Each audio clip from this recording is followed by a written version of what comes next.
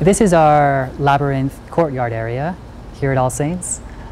This is a very multi-purpose space. We've hosted everything from yard sales to birthday parties to even outdoor catering here in the courtyard. This is the area that most people come through when they're passing through All Saints. We have a door right ahead of myself here to the parish hall, and that is the main entrance, which is usually used for concerts and other events in the parish hall. Our landscaping was recently redone. As you can see, it is absolutely beautiful, and in my opinion, it looks even better in the evenings when all of our outdoor lighting comes on and you can see the garden highlighted beautifully. Over on this side is our entrance to the education building, and in there we have more available facilities to rent.